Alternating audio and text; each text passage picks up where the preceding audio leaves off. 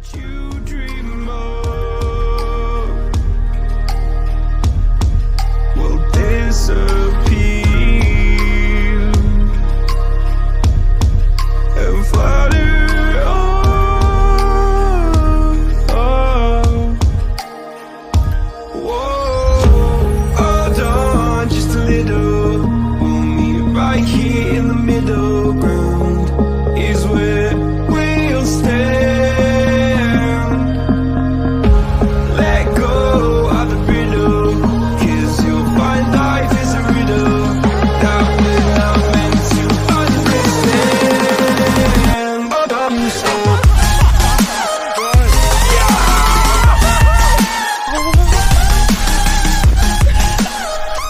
We did it.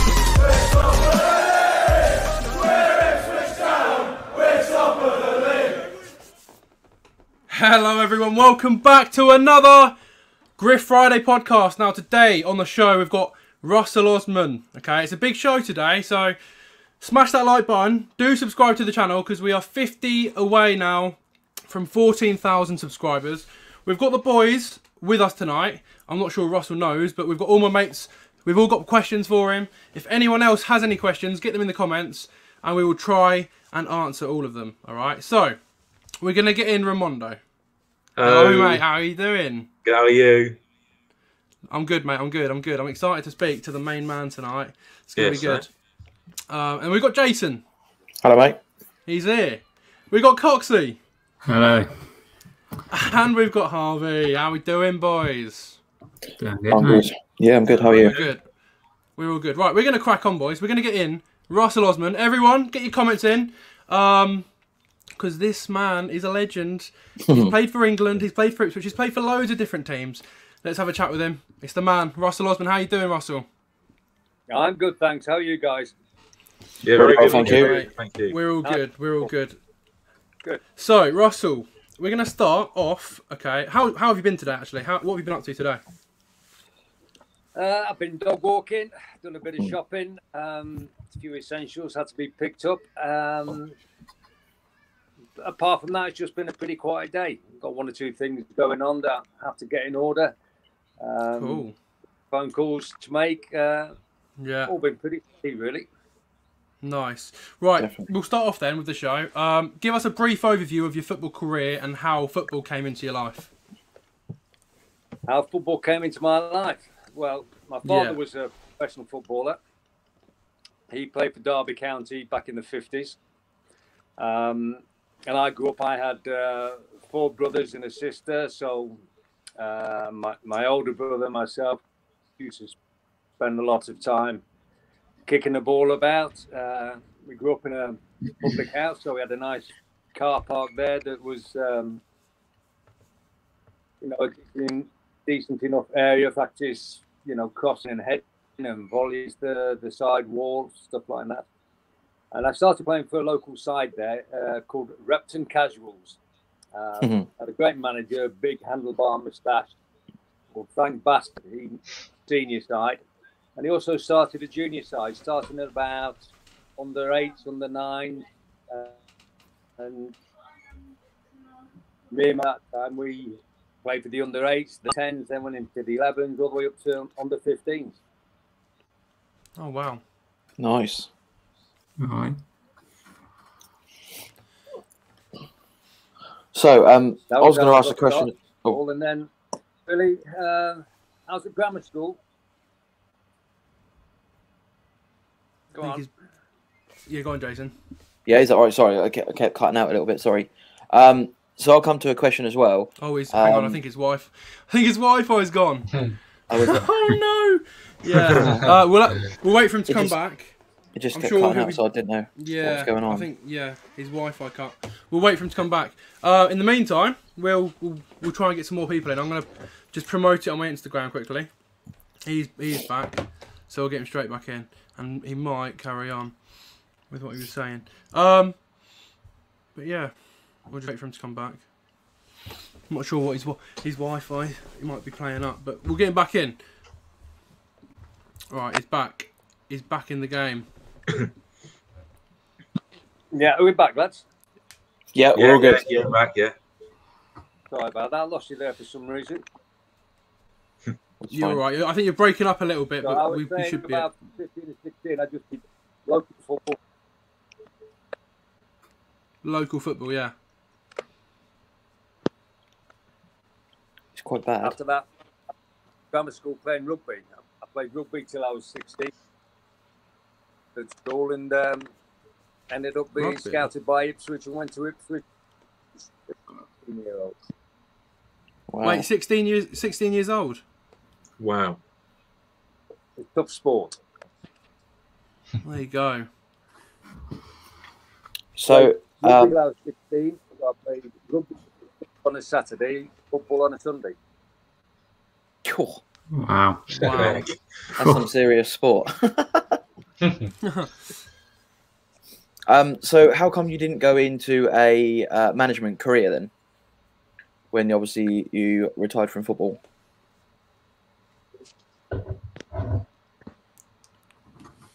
He's breaking up, isn't he? I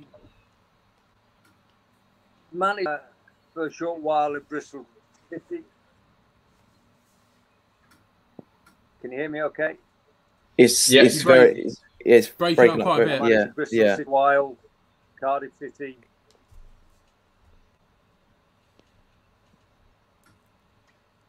Are we I'm there? going to go out and come back in again.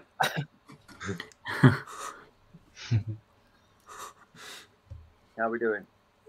Are we there? You just Yeah. I think you might be alright. Yeah. I got the Cardiff City and the Bristol. Is it the Bristol City as well?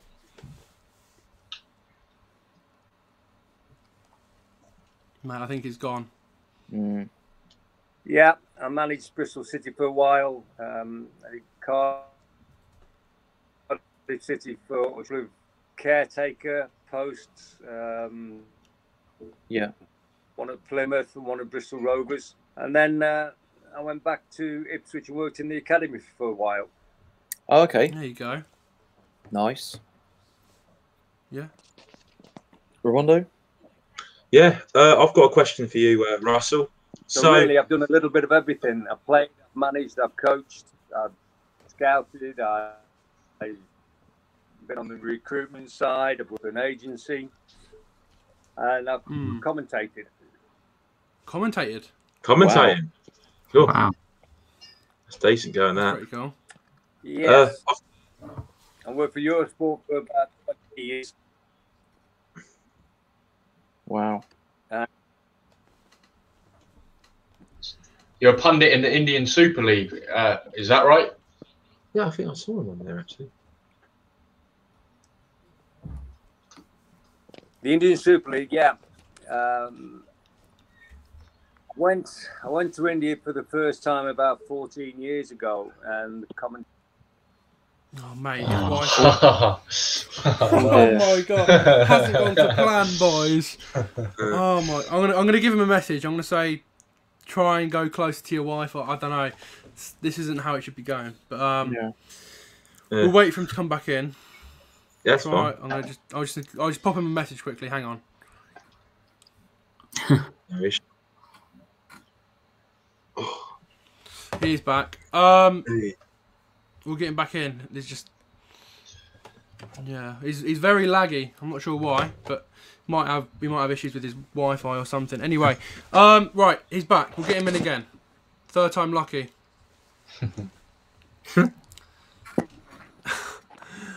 Right. are we in? I think he's going to go I am right. closer to his Wi-Fi. Maybe you. I'm right on top of it. Can't get any closer.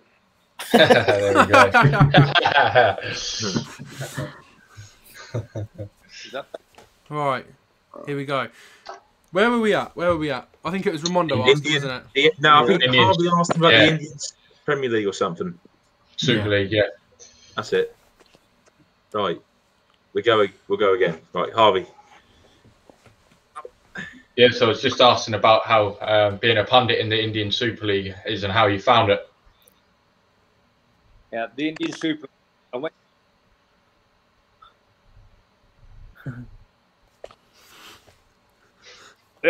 Pretty hard work. You know, when it's 100 degrees a day and you're travelling all around India, it's first couple of years were very difficult, but the last few years I didn't go this year because of the coronavirus problems out there and here. Sure. And having to isolate and work out of a bubble. I didn't fancy doing that. Final, actually, for this year is tomorrow. In Mumbai against K. Mohun Bagan. So that should be a cracking game. So if you do get the opportunity to watch it at all, you'll be in for a treat. How does the standard of football compare to? It's coming on bit by bit. It's getting better every year. You know, quite.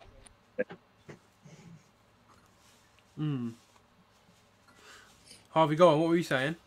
I was going to say, how does the standard is really good? Like I was saying, it's getting better all the time.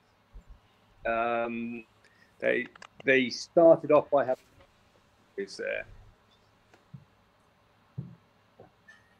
Standard's good. Like I say, getting better. Yeah, it's good. I've got a question for you, Russell. Don't know if you can hear me all right, but I'm just going to say, so Bobby Robson obviously managed you when you played for Ipswich. He obviously declared his team back in the day with all the players like yourself and all the other greats who played at the time. It was the best team that I ever put together.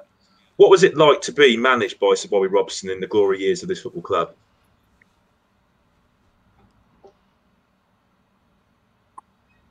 Yeah. Can you hear me? That might be a bit delayed. Sorry, what was the question? Did you hear everything, or did you not quite hear everything? No, I'll say I again. didn't hear the question. Yeah, that's all right. I'll go again then. So you were managed by Sir Bobby Robson. Question. Yeah, it's fine. It's fine. So Sir Bobby Robson managed you in your career when you played for Ipswich. He named basically yourself and all the other players, included all the greats who played for us, as it was the best team that I ever put together. What was it like to be managed by Sir Bobby Robson in the glory years of this football club?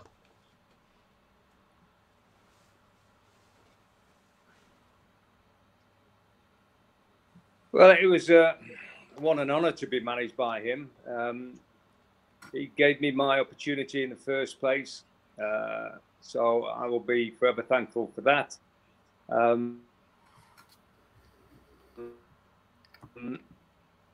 Unique way that he managed it was pretty straightforward. It didn't complicate anything. It was be as good at the basics that you can possibly be.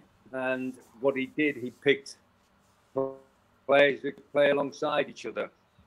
You know, as a team, individually, we might not have been the best individuals to ever kick a football, but together, we were quite a strong, and we all knitted together very well. Yeah, Definitely. Yeah. It showed because we won the UEFA Cup with you being in the squad at the time as well. So we were winning quite a lot of things, and we were very close to winning the league as well in '81 as well. So we could have done a double that year. But you know, you could say it was probably the best time to be playing for Ipswich at that point when you had someone as good as him managing our football club. And obviously, you know, for what he went on to go and do after that, you know, everything which Sir Bobby Robson done in his career pretty much was to a peak, to the best it was probably as, and everyone talks about him still. So yeah, I think, like I say, anyone playing under him was probably an honour, really, weren't it, to be playing under him. And you also played for England as well. I mean, was he actually manager of? He let you have the opportunity for England as well, didn't he, at the time? Because he went on after us to go and manage England, didn't he?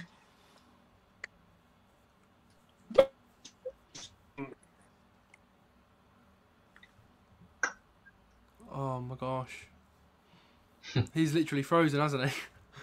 Yeah, he left Ipswich to go and manage England, and he was the England manager when I got up. There I am.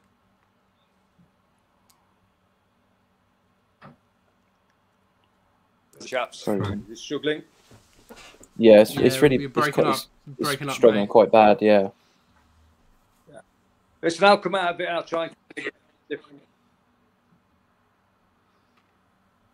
I think he said he's going to come out of it and try again. Yeah. Okay. I'll come out and win again, okay? Yeah, that's Okay. fine. No worries. No worries. No worries, mate. Okay, we'll get him out for a sec. That's a shame, man. Real shame that it's not Yeah. flowing because of the I internet, you know. know. Yeah. Yeah. That's I suppose if it's like a few of you in your household, like the Wi-Fi, Mm. if it's not picking up the right It's in and out, spe- innit? the Yeah. speed, then it's gonna. Mm. Yeah. But we'll That's a see. good question so far. To be fair, though. Yeah. Has he come completely out, Griff? No, he's backstage, but he's frozen on his thingy. So, yeah. I'm not being funny, but Sure. why are people hating on the comments already? I don't know. We'll wait for Russell to come back. Right, whilst we are waiting, remember to smash that like button, people. And, yeah, keep subscribing, because we are on the road to 14k. He's just dropped out. It's a real shame, really, because if he wasn't, we've got some really good questions for him, and I think, you know, he's given I'd some love interesting to hear the answers. answers properly. Yeah. Yeah, I would as well. Yeah. Without it crackling up. That or we'll have to pre-record it maybe next time or something like that. I don't know. I might suggest. See what Maybe if he comes in again and it starts to lag, then we're gonna have to rearrange it, I reckon. Yeah. Pre-record it. Yeah. Because we want to ask these questions with of a flowing answers, like rather than Yeah. keep starting and like him Yeah. to like not hear the questions, etc. 100%. Yeah, definitely. Anyway, right. Whilst we're waiting for him to come back, what we'll do is we'll get everyone in the comments to ask a question for Russell, and we'll come on If to there's them. time. Like I said, we'll come on to them if we can. I want to see some people asking some questions now for when he does return, when he does come back. His wife, I don't know. He was like sat right next to his Wi-Fi, so I don't know why Is he's he- lagging. Mate. Is he living in England? Yeah. Yeah, I think so. I think Yeah, so, yeah. yeah. Yeah. I reckon it's If- probably countryside. I reckon it's quite bad usually with internet. It could be, yeah. Wind as well Yeah. might affect it. Yeah, that's another thing as well. Yeah, Rain. yeah, definitely. Someone said Yeah. to score But tomorrow. We're leaving that till the game tomorrow, aren't we, boys? we'll leave that till tomorrow. Alfie, we've Yeah. got a big stream lined up tomorrow. We've got Plymouth versus Ipswich versus Plymouth, and yeah, right. Russell is back. Hopefully, it might be a little better. We'll see. Right, we're getting back in now. Right, he's here. Is that any better? Much Yeah, better. it is. That Much sounds better. perfect. That's Sorry brilliant. about that, guys. Probably my end. That's fine. You're all right. Not You're to worry. fine, mate. You're fine. Shall we just where- start wh- again, like from like where first was- viewers? Well, I think we should just carry on from where we left off. All right. Yeah. He's quite busy. He's going to be. So I think what I said was I'm I happy to think do whatever you want, lads. Don't mind Yeah, starting it's again. yeah. I'm just so I think I mentioned about the fact that you meant so we talked about Sir Bobby Robson obviously because he gave you your chance to play in as for Ipswich Town obviously, and you started your career at Ipswich as well, which is amazing really to be one of our own. But I was going to say basically like did he give you the opportunity to play for England as well then? Because obviously he became manager of England in '82, didn't he? After he finished with Ipswich. Ron Greenwood was the manager. Oh, Ron Greenwood. Was it Ron Before- Greenwood? Was it? To Bobby, yeah. So I got my international debut through Ron Greenwood. Right. I was out in Australia when I think Bobby Robson was what they called the B team manager then. Yeah. So I got chosen by Ron Greenwood. Then Sir Bobby took over, and Sir Bobby was in charge when I got my last cap. Nice. Yeah. Then he stopped playing me for some reason. Probably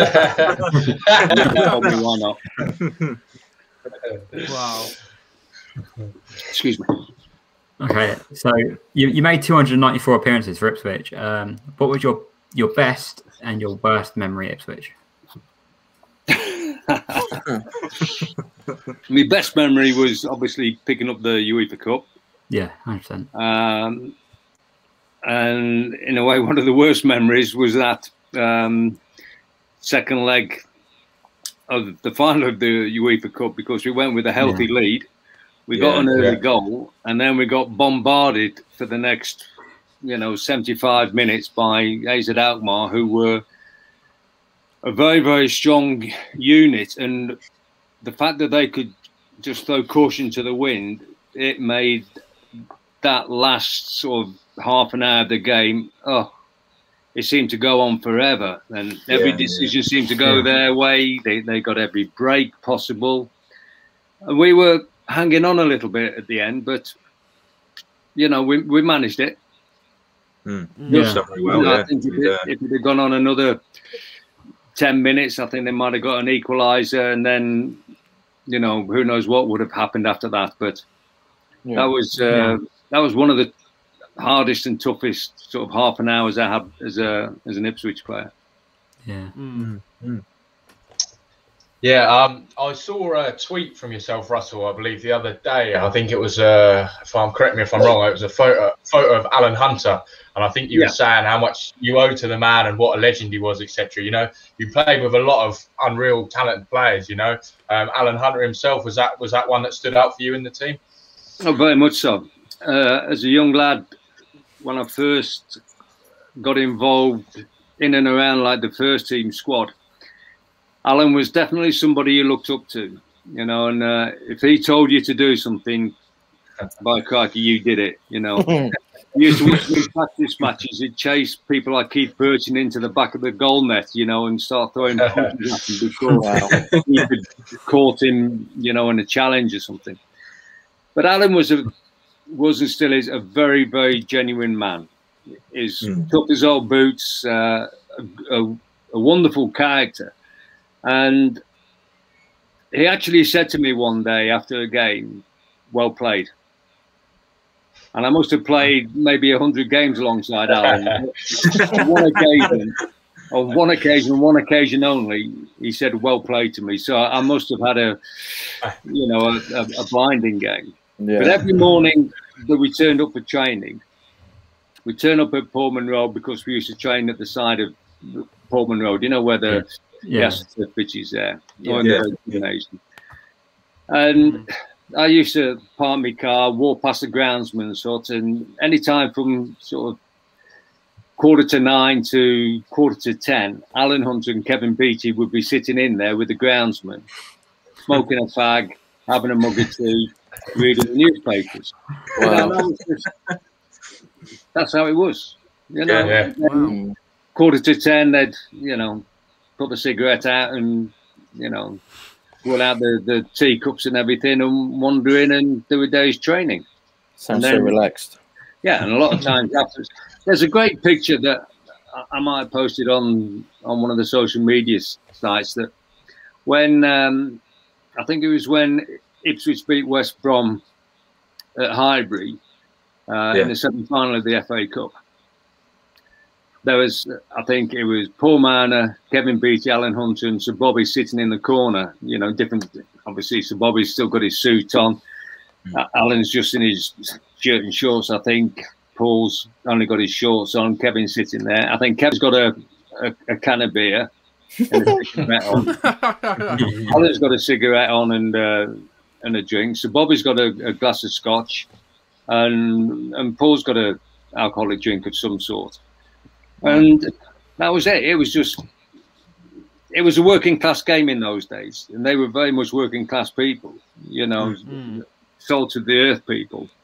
So Bobby used to talk about, the colliery workers, the miners up in the northeast. Alan, his background in Ireland, and obviously Kevin's, a tough upbringing up north as well in Carlisle. Paul was from Chorley. So all ended up a little bit further south, and it's strange that you got people from all those different areas that were actually sitting in the corner of a Highbury changing room with marble floors and underfloor heating. Wow.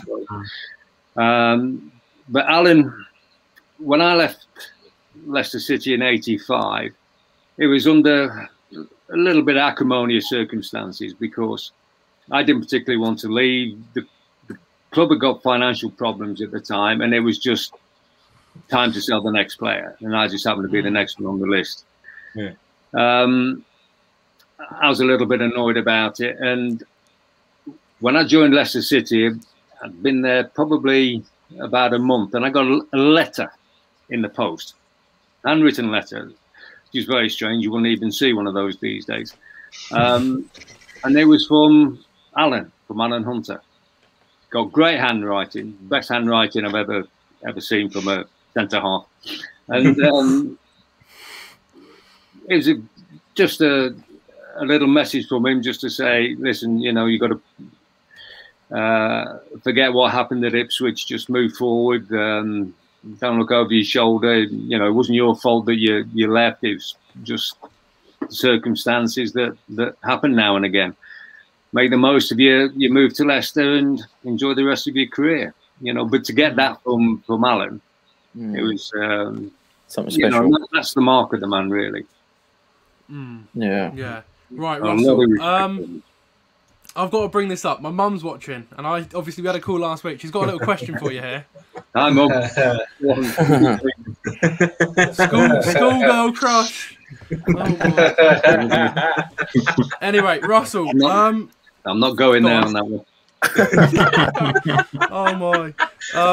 Look, Russell, in your football career, you played for Leicester, Southampton, Bristol City, Brighton, and Cardiff, as well as Ipswich. Yeah. What I want to know is what was your favourite club to play for, and what was your most memorable match? Is this your mum's question? This is my question. Oh, your question.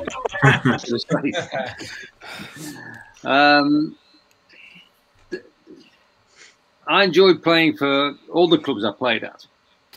Obviously, to spend 10 years at Ipswich was the highlight for me. The whole 10 years I thoroughly enjoyed.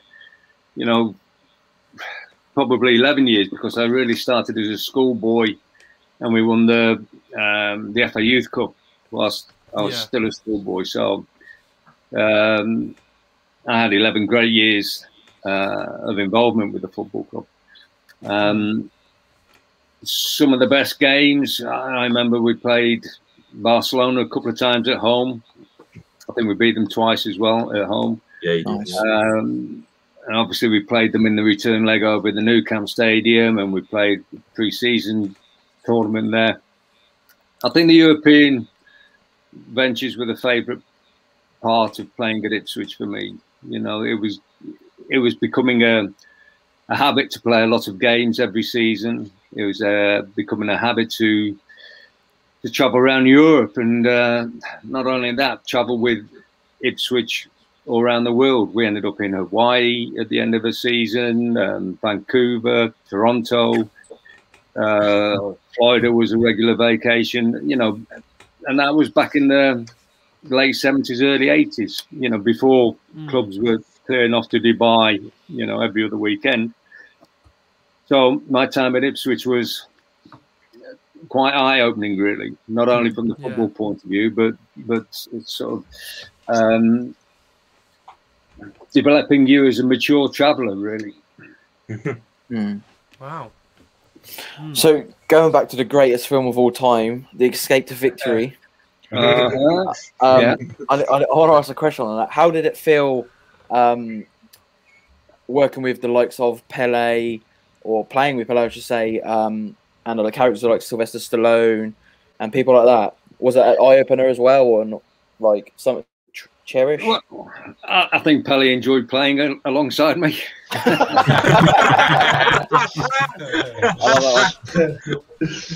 It was fantastic.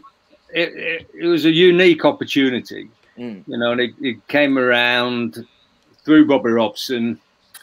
We'd had a long season, successful season, and it threw the question open to everybody that if you wanted to be involved in the making of a film in the summer, it's in Budapest in Hungary, he would grant permission. So I was still single at the time, so off I shot. I've got nothing else to do, so I thought might as well go and earn 6 weeks' wages playing a bit more football in the background for this prisoner of war film. And that is about as much as we knew about the project. Later on, we found out that Pele was involved with it, and Bobby Moore, and Mike Summerby, and Ozzy Ardiles, and Casimir Dana, Paul Van Himst, Co Prince, Albert Torrenston, you know, and then one or two of the other Ipswich lads were going as well. Yeah. And it was a great time. Yeah, 5 weeks in Budapest. A lot of us would go out to eat in different hotels or restaurants every night, and that might include Pelly, Bobby Moore, Mike Summerby, Ozzy Ardiles. Ozzy used to like a Benson and Hedges and a gin and tonic in those days. Pelly, he would come along with his manager, and his manager would bring his guitar along as well. So halfway through dinner, Pelly would get the guitar out and strum along and sing it. So he's a crap singer, but you know, it wasn't bad. And he would have a bottle of Johnny Walker Black Label. Okay, yeah. To himself on the table. And he'd just have a tumbler, and he'd put maybe 1/4 of an inch in the bottom of the glass and have a little sip through dinner. Little sing-song, play the guitar, little bite to eat, little sip. And by the end of the evening, the bottle would be empty. Wow. And that was a regular occurrence. Not every day of the week, but possibly every other day of the week. Yeah. And then the following day, up bright and early, we were on site. I suppose every day we were on duty, we were on site by 7 o'clock in the morning. Get your army gear on, get your army boots on. And you know how everybody plays rondos, like Piggy in the middle and line guys and warm-up practice. Quality. That's a quality game. Yeah, we were doing that sort of, you know, before the filming started, breaks in filming. And when you get stuck in the middle of a circle, and on the outside you've got our dealers and Pelly and Bobby Moore and people like that, I could be in the middle for a long time. Long time. So you learn very quickly, even with your army boots on, that you better develop a decent touch. Otherwise, you are going to be sat in the middle and you're never going to get out. So, wow. But that sort of thing, it was very, it was good fun. It was great. Yeah. Stallone was a different sort of character. He took one or two things a little bit too seriously. He tried to wrestle Kevin Beattie, arm wrestle Kevin Beattie. Wow. Wow. He must have been mad. I mean, who's going to try and do something as stupid as that? Like? Yeah, that's crazy. And he'd already done Rocky, so yeah, he'd got a good physique on him. But you know, Kevin Beattie's not called the Monster for nothing. No. You know, and he wanted to arm wrestle him right-handed. You know, so Kevin's okay, so great. Kevin smashes him down, and then he wants to take him on left-handed, realizing that Kevin is left-handed. You know, and then Kevin just knocked him over as easy as anything. Oh my god! And then Stallone just disappeared. Wow. It must have been extra special, obviously beating the guards at the same time as well then in the football match. Yeah. Sorry, I missed that. It must have been extra special defeating the guards in the football match itself. Yeah, it was all good fun. Yeah. Yeah. I've got a question now. So in terms of like the dressing room and all the players, who was the best player in terms of when you were there for all your time, obviously within your career at Ipswich? Who was the best player in terms of motivating and getting everyone pumped up before a game? I mean, there could be a few individuals because I know a few obviously went through your time at Ipswich, but who specifically would you say would be up there as being quite? I would say first and foremost, Paul Mariner. Paul Mariner. Yeah, good player. And Good for us. let's wish him well because he's not very well indeed at the moment. So wish him well then. With him. And I think through Paul, he sort of encouraged people like Terry Butcher to show his emotions a little bit more before the games, and Terry developed into a great motivator, you know, mentor for the players around him. And when you've got those two in the side, really there isn't any room for anybody else because you're never going to get a word in anyway. You know? How did it feel playing alongside obviously Terry Butcher though? Like, because you guys had a good partnership, didn't you, at the back for Ipswich? Yeah, he was a noisy one. I was a quiet one. You know, we were talking the other night. You know, we were just lucky in that we developed a good understanding. We got in the side roughly the same side at the same time. I was probably 6 months ahead of Terry. Yeah. I could play left or right. Terry could play left centre half or left back. You know, and he was a nice, quiet lad when he came to the football club. You know, once he'd been there a few weeks, he was told that he needs to toughen up, and crikey, didn't he just? So, yeah, fair play. Good character. So great motivator. And Paul, bless him, he was one of the best centre forwards I ever played with. Paul, but he was brave. He would never shirk responsibility. He used to say to me, if I hadn't got a pass on, just hit it in his direction and he will make the best out of it that he can. And if that meant chasing a hopeless ball that I missed him by 40 yards, he would chase it down and see if he could make something out of it. You know, don't see many players like that now, do you? No, you don't. You know, they stand there and, you know, mind you, what they do now, they all stick the thumb up, you know, when somebody's passed 20 yards into it. And they go, oh, cheers, mate. Oh, go on, you saw me. Come on, mate. Thank you very much. Didn't quite make it. Yeah. I don't think football, like, in the past is nothing like these days, as you say. And someone's asked that in the comments as well, actually. So it says it here. Oh, okay. What would you say the main differences in the games? Well, now, what's different now compared to when you were playing? I think. Oh, where do you want to start? Let's start from the ground up. The pitches, the boots, the footballs, the equipment, the medical attention, the training grounds, the travel, the money. Yeah. Everything. There is a lot. Everything's changed. Well, the referees have changed. VAR. You guys tell me about VAR. Hold on. I'm just looking at the league, to be honest. Got to Stockley Park first and get this checked out before you answer this. What is that all about? It's ruining the game. It is an absolute. We've got no supporters in the stadium as it is. No. And we all sit there watching the television, and there's a goal scored. The commentators don't even commentate properly on it now because they're not sure if it's going to be allowed or not. And then you have this delay, confusion, more confusion. Goal is given or not given. Yeah. And it's like, oh, okay, move on. Yeah. And imagine what it's going to be like when the stadiums have people in there again, supporters in there, and maybe 10, 20, 30, 40, 60,000. And they're all going... when is the decision going to be made? I'm just relieved that we haven't got it in our league, to be honest, because I just couldn't stand it if it was us having to beef through that. But, in my opinion, it's only my opinion. Yeah. The people in Stockley Park are referees.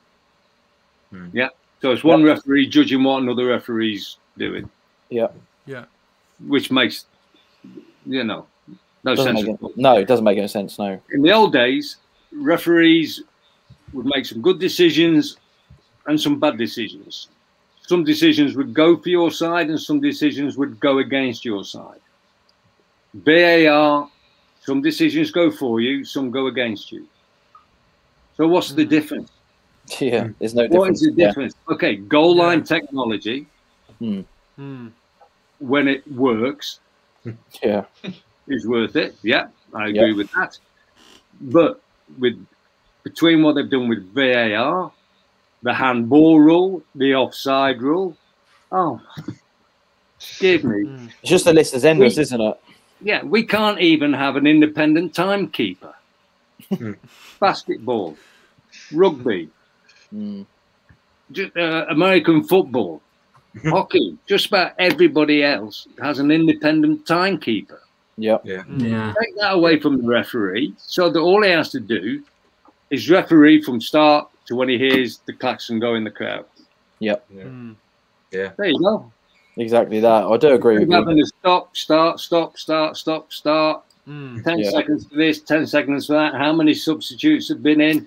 Getting lambasted by the players because he's not allowed enough time at the end of each half. And, are you going to stop your watch? He's time wasted.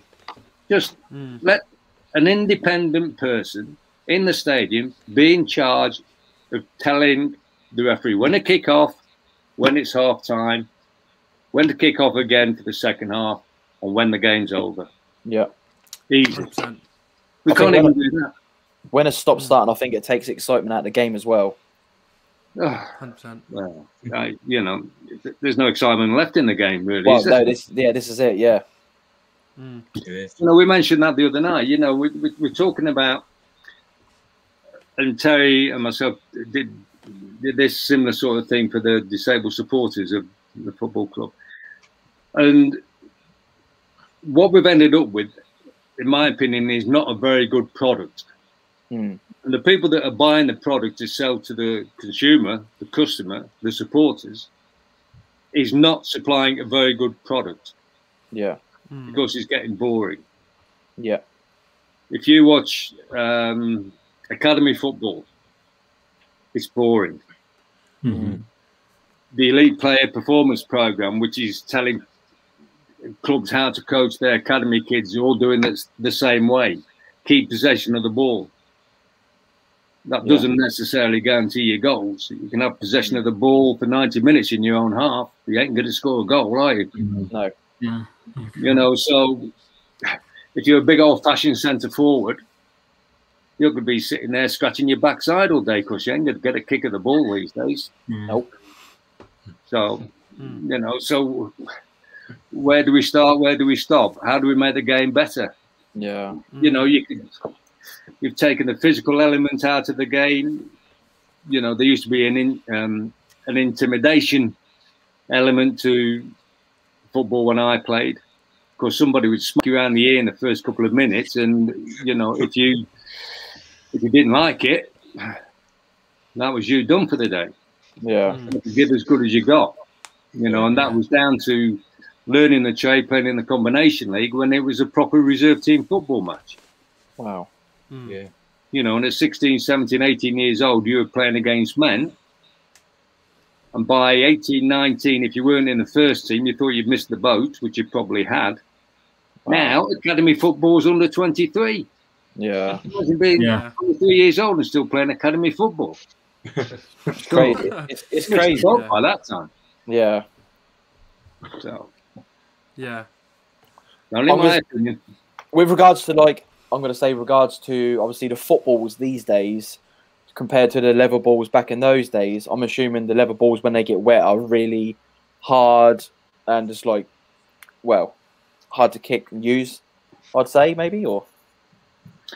Well, we've got this whole dementia campaign going on, haven't we? You know, and my ex-manager, Chris Nichols, suffers very badly from dementia. Dave Watson, who I played with alongside England. Again, I think that's been on the news today. You know, he's struggled with dementia. Going back to Jeff Hassel, players before that, Jackie Stamper used to play for Derby County. He used to drink in my dad's pub, and Jackie was blind.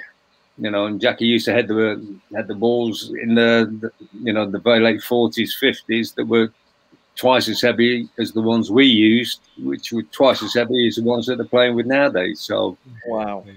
There were days when you'd head the ball and catch it slightly wrong if it was a bit wet and cold, and literally you did have stars in front of your eyes for a few minutes. But I can imagine that was it. You just got on with it, and you had heading practice. When I played for Chris Nichols at Southampton, so every Friday after training, it was a case of having sort of 50 headers, practicing trying to head the ball from the edge of your 18-yard box back up to the halfway line. Sure. And you imagine you do that every week and you get a few of those wrong, that rattles your brains a bit. Yeah, definitely. Yeah. So, how's the Stella anyway? Say it again. Come on, Coxie. How's the Stella? Who's on the Stella in the bottom corner? That's Harvey loves it. Russell. It's a good drink. What's your favourite alcoholic drink, Russell? These days I like a glass of wine, red wine. Nice. I like Italian red wine. I do like a bottle of Stella. I'm having a beer. Drink to that one. And I do like a gin and tonic. Nice. Nice. Very So- good There you go. choices. What about a vodka orange? I've got a few stories. Got a few stories about vodka orange, but Oh, Oh, that's Yeah. funny. Yeah. Go on, Coxie. Okay, right. I'll ask a question. Do you think Ipswich can go up to the Championship this season? no. Fair enough. We agree, Russell. I've said the same. We're not good enough. There we No, go. we're not at the moment. Yeah. And the reason I say that is because I think it will take Paul Cook too long Mm-hmm. to sort his best squad of 18 players out of the 47 pros that they've got down there. Yeah. I think some players will have a false dawn. They'll play well for him initially, and then they will plateau off. Some might not impress him to start with, but might get better the longer they work with him. That will take time. We have a problem scoring goals. Mm-hmm. Yeah. Simple as that. Yeah. Norwood's got a couple lately, but Norwood was brought to the club to score lots of goals, 20-odd goals. Yeah. Mm-hmm. He has only ever scored league goals in one season when he was at Tranmere. yeah. All his other goals were non-league. Yeah. So we've bought a player there who's had one season of scoring goals in league football. Yeah. Yeah. You know, so don't tell me that, you know, you can have a 8-year, 10-year career that suddenly because you've played league football for 1 year and got a lot of goals, that gets you a move to Ipswich Town. Yeah. I think there's got to be a little bit more to your game than that. You know, and I'm not just digging him out because he has tried recently and he's got a couple of goals recently. You know, he can score. Yeah. But I think we put a lot of emphasis on him to be a 25 goal a year man at Ipswich. Yeah. Like he probably was at Tranmere. Definitely. But that was in the fourth division, you know, League Two, whatever you want to call it. So to step up and expect him to do the same again, Quite an ask. it was a tough ask. Yeah. It's a different standard of football that he's used to. Defenders are a little bit better, you know. And if we're saying that we want him to lead the line, if we get promotion back into the Championship, then again the defenders are going to be even better there. Yeah. Yeah. Well, I'm not saying he couldn't do it, but I'm saying there was a massive emphasis on him being the focal point, and he's picked up a couple of injuries, and it's just not.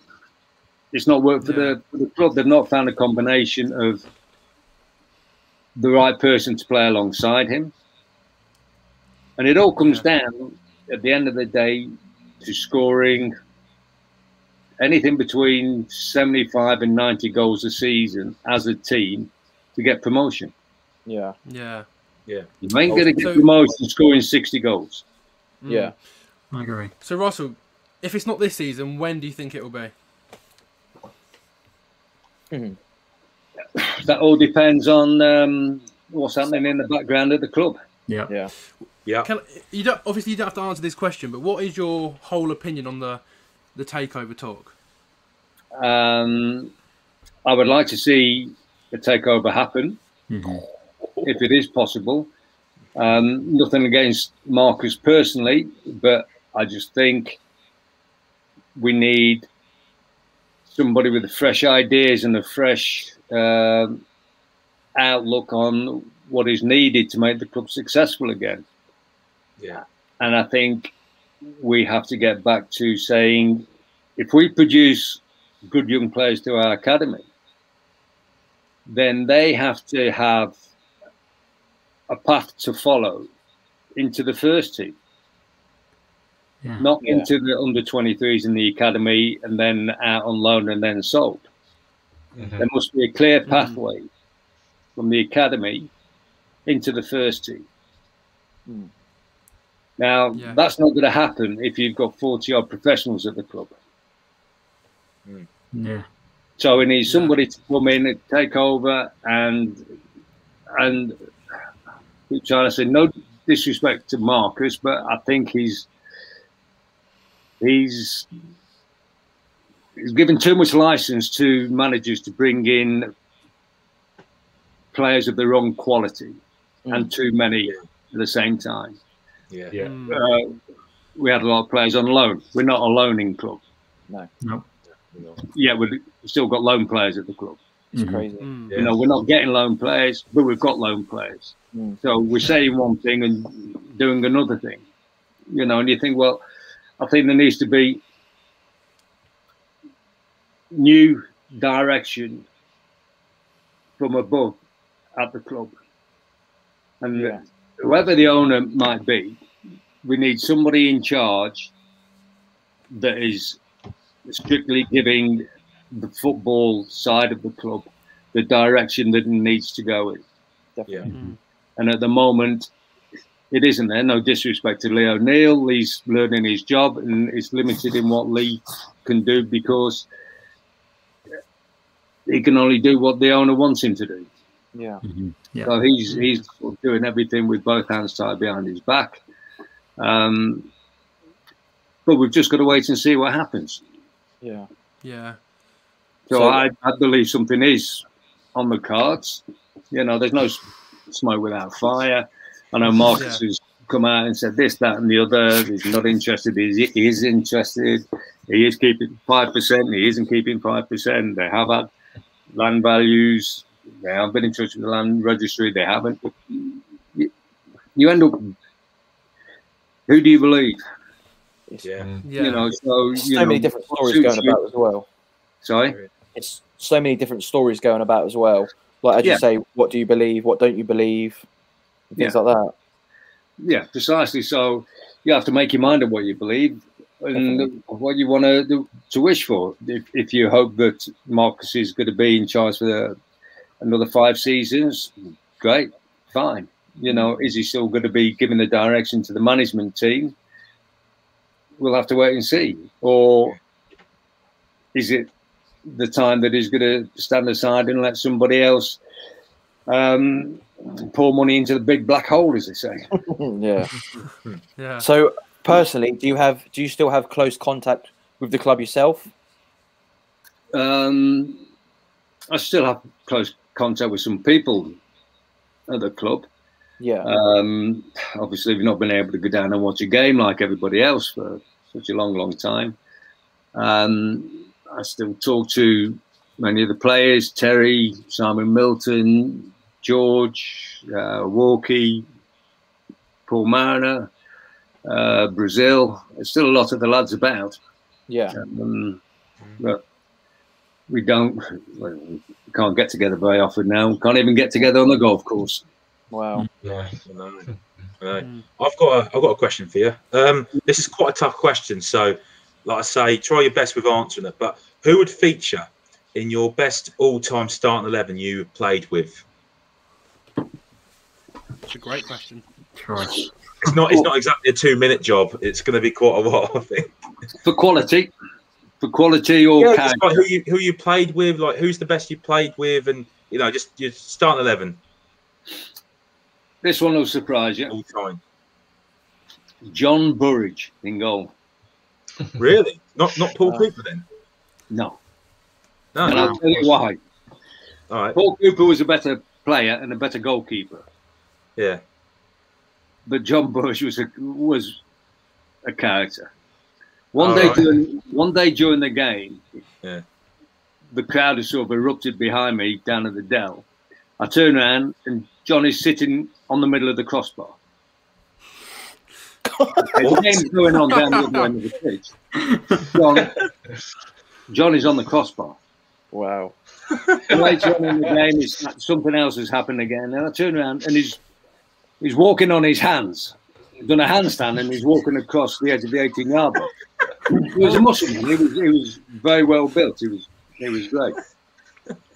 He came to my house at Christmas. This will make you laugh. We used to train Christmas morning at most of the clubs. So at Southampton, we're training Christmas morning. And John's wife had taken the kids away for a few days' holiday, leaving John on his own at Christmas. My wife, bless her, said, invite John back for Christmas lunch after training. I said, you've got to be mad. I said, you must be out of your mind. He is. I said, there'll be turkey bones flying all over the place. He'll have gravy all. No. I said, I've got my mum there, my sister there, my sister-in-law's there, and my wife insisted that he came back after training and had Christmas lunch. So I said, okay, on your head, beer. After training, we stopped off at the pub on the way back and had a couple of pints of Guinness. When we got home, my wife said, listen, dinner's not for another half an hour. Have a glass of champagne and a game of charades. So John jumps up. He says, great, I'll go first. Now, if you can imagine that my mum, who at that time must have been about 65, my sister, who was 16, my sister-in-law was about 19, they're all sitting on the sofa. Johnny's standing about 4 yards in front of them. He jumps up in the air, charades, can't see my fingers, 4 words. It's a film. He's standing there, he turns round, so he's got his back to them now, undoes his jeans, drops his trousers, drops his boxer shorts, bends over, and pulls the cheeks of his arse apart. Oh my God! About 9 foot from my mum's nose. Oh my! Do you know what the film was called? Anybody got an idea what the film was called? I don't think so. No. I don't. Man in the Moon. The what? Sorry. Man in the Moon. Oh, wow. Precisely. Quality. So he jumps down, he got his trousers up and everything like that, you know. Oh. Wow. And that's the sort of character that I like in goal. Yeah. An absolute lunatic, you know, and I was quite right not to bring him home, but you know, I got outvoted on that one. You want me to go through a whole team? Yeah. Why not? If you've got the time, go for it. Derek Statham at left back from Southampton. Yeah. Nice. My 2 centre halves would be Neil Ruddock and Steve Walsh. Neil Ruddock, yeah, good choice. Yeah. And if you two want to go and if you want to play against those two, you please yourself. I'll stick a centre back playing myself. Best right back. I think the best right back that I played with would be George Burley. Yeah. Nice. Yeah. You know, Yeah, quick, choice. great delivery, stuff like that. Fantastic player. My centre forward would be Mariner. Nice. With Alan Brazil, the partnership there. Oof. 1 target man, 1 runner. That's dangerous. So Brazil was a great finisher. Mm. Alan Brazil was the best one-on-one finisher for going around goalkeepers that I've ever seen in the game. Yeah. He would have the commitment to commit and go down, he'd go the other way, make the keeper dive the other way. You know, unbelievable. So that's why I'd have him in there. In midfield, I think this is where it gets a bit tough. Brian Robson, Yeah. holding midfield. Oh. To the right of that, I would have Matt Letizia. Oh, yeah, good choice. Good choice. Yeah. Hell of a player. Unbelievable player. Yeah, very good. Absolutely. If you find yourself with nothing to do for half an hour one day, look at Matt Letizia's selection of goals. Mm. Yeah. On YouTube. I've seen a few before, free yeah. kicks, hasn't he? Yeah. Unbelievable. Free kicks, he was really good at. Unbelievable. Free kicks, long range, short range, headers, dribbles, tap-ins, everything. Magnificent player. Now, Left would be Muren. Wow. Yeah, good choice. And then I've got one slot for attacking midfield player. Gascoigne. Gascoigne. Gotta be. Yeah. Wow. Well, could I have John Burridge and Paul Gascoigne in the same? Oh, what a night out! Russell, what a night out that would be! What a night out that would be! But John Burridge, when we went on away trips, we would have to stick the apprentice who used to travel with you as the kit man and help the kit man and stuff like that. We used to have to put the young apprentice in as John's roommate because nobody else would room with him. And the reason for that was because John would sit there all night in front of the TV with his whole kit on. Boots, kit, gloves. Seriously. Wow. Really? Sits on the end of the bed and he say to the young apprentice who's watching the TV, he said, any time through the night, it could be anything. He said it could be a can, it could be a cup, it could be a piece of fruit. Just throw it across the room in front of me. Right. Wow. And what John would do, as soon as that happened, he would dive and save it. He'd go catching off the walls, off the wardrobe, off everything. Wow. That's crazy.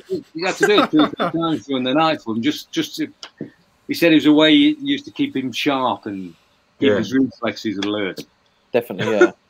Man's a loony. Yeah. Sounds crazy. Sounds crazy. He's in your all-time Good starting idea. 11, so he can't be that much of a loony, can he? That's He hilarious. came down. We played in Karlsruhe Jena one year in East Germany, and the game was in the middle of an athletics running track. And when we got there, it was middle of the afternoon. It was about 100 degrees. It was so hot. It was frightening. And we were there about half an hour earlier than we needed to be. And to entertain the crowd, there's a gymnastics display going on. So we sat sort of on the edge of like the running track, and just on the pitch at our side, there's a runway, a vaulting box, and then a landing area. And there's about 8 to 10 young kids coming running down the runway, off the trampets, double somersaults, off the vaulting box, you know, and landing on the matting and everything. So we're watching that for a while before we go and get changed, and one of the kids has come down, nice somersault and lovely vault, and the next thing we know, the goalkeeper, John Burridge, has come running down and done one himself. Pushed the kids out of the way.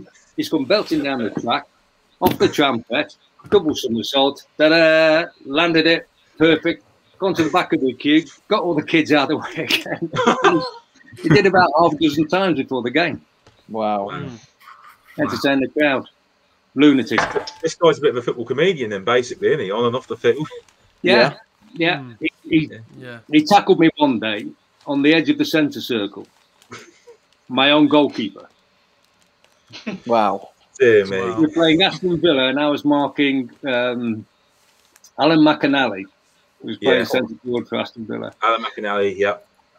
And I think their goalkeeper cleared a long ball deep into our half, and we were pushed up on the halfway line.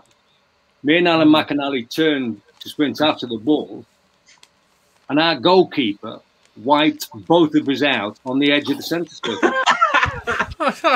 45 yards from his own goal. Wow. How many yards?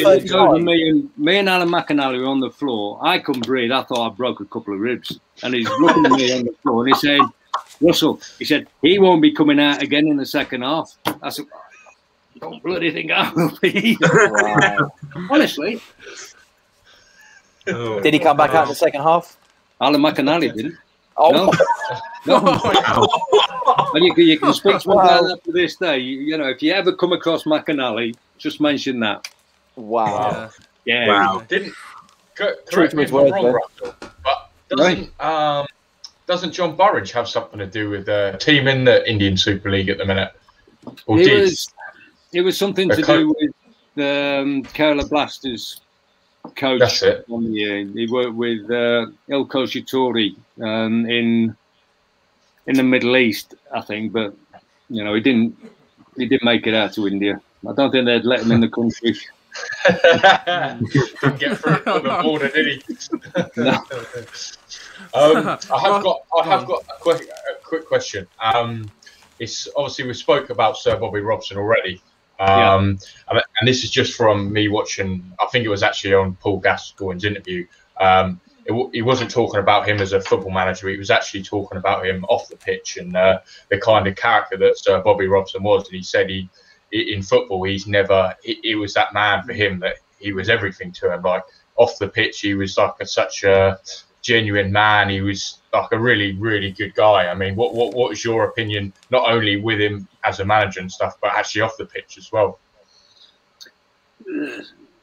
So Bobby set the standard at Ipswich Town Football Club of how the game should be played and how you should conduct yourself as a player. And I remember many times, you know, walking around the changing room area, going in where the showers are and the toilets are, and then passing Sir Bobby coming out the other way. And he'd always go, don't forget to wash your hands, son. You know, and think, yeah, I know, you're not my dad, you're not my mum and everything, but he was like that, you know. And he always wanted your shirt tucked in when you went onto the pitch. That didn't last long. shout down the you know, the tunnel at me, Russell, tuck your shirt in, for crying out loud, you know. So yeah, I took it in, and then by the time I got to the halfway line for kick-off, it was out again. Wow. But he set that sort of standard, and he wanted everybody to conduct themselves a certain way. You know, you're representing the club when you were wearing the shirt. You're employed by the club, so that is the sort of standard that he expected you to live up to. Yeah. Mind you, the owners and the chairman, John Cobbold and Patrick Cobbold, old Etonians, ex-guards, alcoholics. So we lived up to that reputation as well. So, you know, so. But Sir Bobby was, I can understand where Paul Gascoigne is coming from, because Paul needed somebody to put an arm around him at that time. And, you know, he needed that sort of figurehead to bring the best out of him when he was playing for England. Not an easy person to manage, but I think Sir Bobby did a very good job with him. You know, and Paul will always, you know, be grateful for that. It's just sorry to see Paul the way he is these days. Yeah. Yeah. Russell, my dad came in my room earlier. He's wrote a question down. I know him and my mum will be watching this show right now downstairs. Yeah. They want to know, did you have another job when you were a footballer? Because obviously some footballers did, didn't they? Yeah. No, I didn't. I was 100% football. No. No. I mean, footballers these days don't need another job because the money's so good. I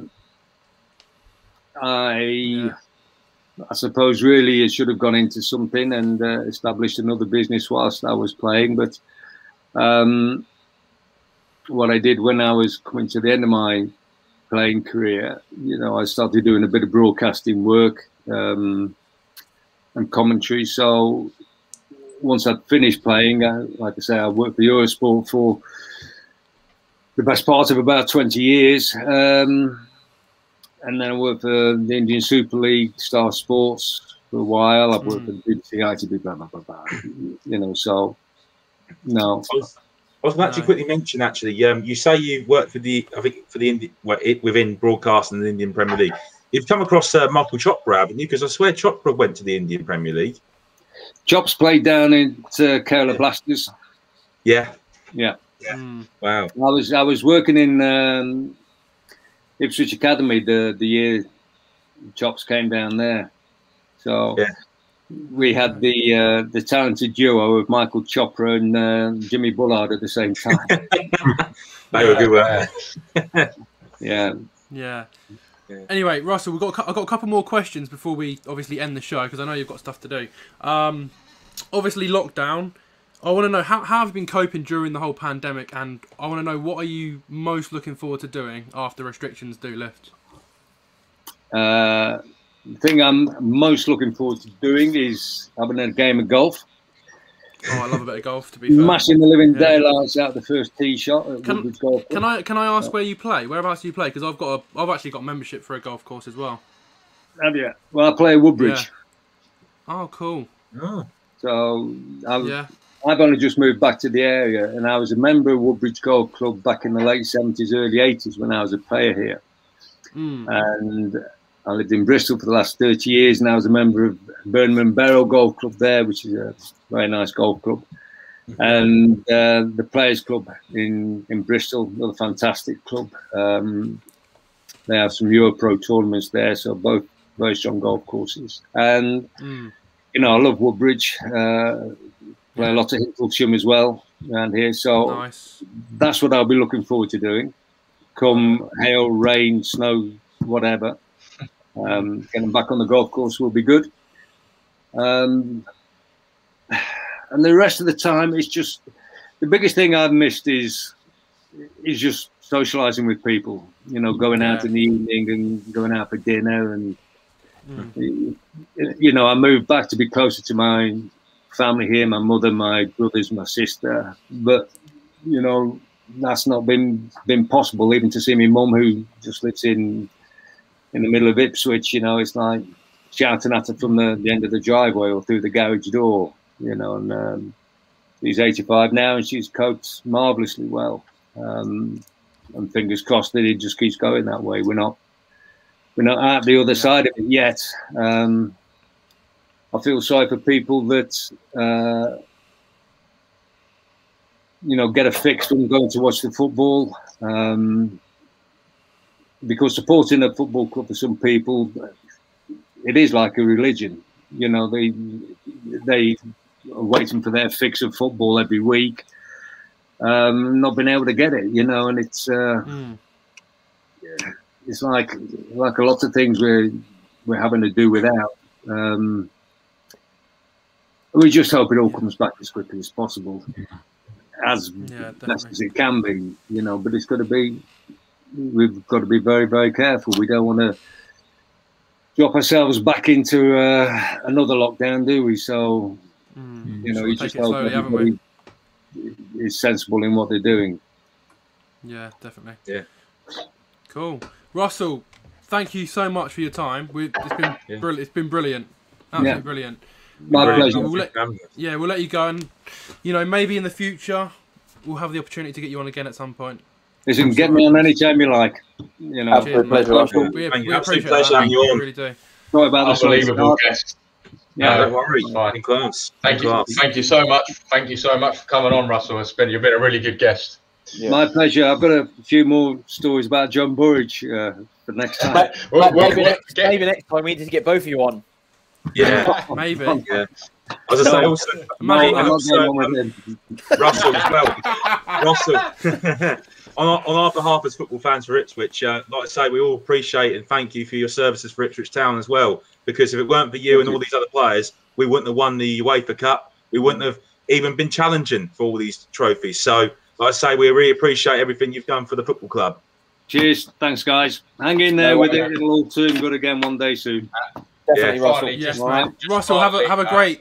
Go on. All the best to Paul Mariner. Hopefully, you know, okay. all the best to him. Yeah. I'll pass that on to him, okay? No worries. Much appreciated. Russell, have a great weekend, mate. I'll catch up with you soon. Thank you very much. Cheers. Take care, mate. Bye, mate. What a legend. Wow. Brilliant guy. I really, really enjoyed that. That was good. I think we're ready for John Burridge and also Russell Osman together, aren't we? Boys, they've got to come on together, surely. Yeah. Well, let's have it if they're both up for it. He just said he'd come on at any time, so maybe I'm thinking maybe in the future we could get him on for a watch along, an Ipswich game. We'll see what happens. Yeah. Anyway, that's it. That's it from me, boys. Have you got anything else to say? No, not really. No, just brilliant. Absolute class. I know the internet connection was bad at the start, but I tell you what, we waited for the best, didn't we, to the end, didn't we? 100%. Yeah, it was worth the wait. Brilliant, worth the wait, 100%. I'm glad he pulled through. Through. And the thing is, there's so much more we can ask him as well. That was a short, short conversation. We could have spoke to him for hours. Yeah. But yeah, boys. Any more words? Otherwise, I'm going to finish it. Brilliant. I think, tomorrow. See you backstage. Tomorrow we'll be live. But yeah, boys, I'll see you backstage. All right. You won't be there tomorrow, Smith. I'll talk in a minute. Okay.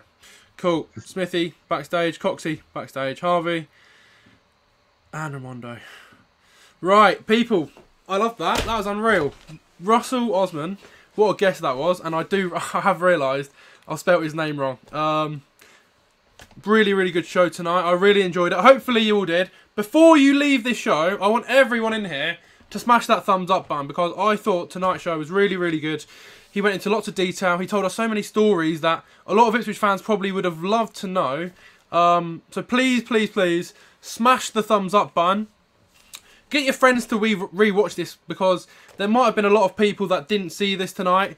I know it's Friday and Friday evenings, a lot of people do tend to be busy. But tomorrow, me and the boys will be live for Ipswich Town versus Plymouth. The big one.